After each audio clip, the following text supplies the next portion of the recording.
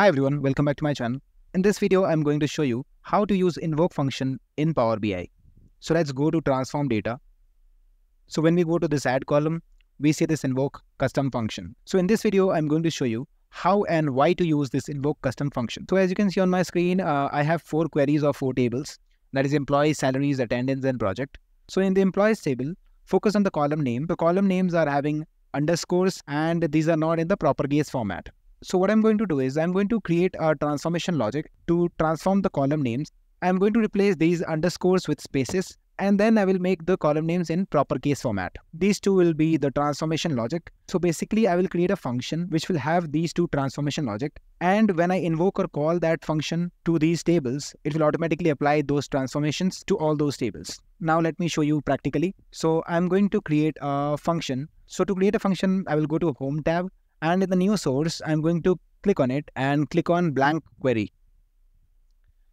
And I'm going to name this query as transform column names. Let's go to advanced editor.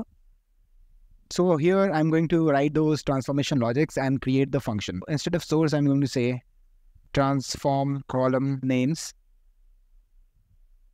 So this will be the name. It will have certain input parameters. So it will have input table as table. So this is the format. After that, I'm going to say let. So inside this let, I'm going to write the transformation logic. So first, what I have to do is I have to remove the underscores from the column name. So I will say table dot transform column names. So here, as you can see on the tooltip, it takes a table as an input parameter and then name generator as function. So in the table, I'm going to give input table, and in the name generator, I'm going to say each text dot replace. So I'm going to replace, I will give placeholder, and I'm going to replace underscore with space. So here what we are saying is whatever table we get as input table, from that table, it is going to replace the column names because we are using the function transform column names. So it is going to take each column and replace the underscores from each column with space. Next, we are going to say make it in proper case format. So I will name it as proper case. So here again, I'm going to use table dot transform column names. I'm going to use this. So here also, it's the same function. So in the table, I'm going to give this remove underscores as input table, remove underscores. So from this remove underscores, I will just say text dot proper.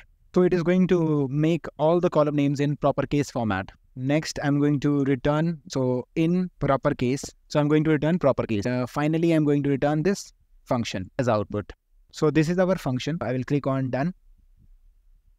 So our function is ready. If you see here, this is our function. Here it is asking to input table. Since we have given only one input, that is input table, it is asking for an input table so that it can invoke the function. If I give employee as an input table, what it will do is it will apply the transformation logic to the employees. That is, it will transform the column names for the employees table.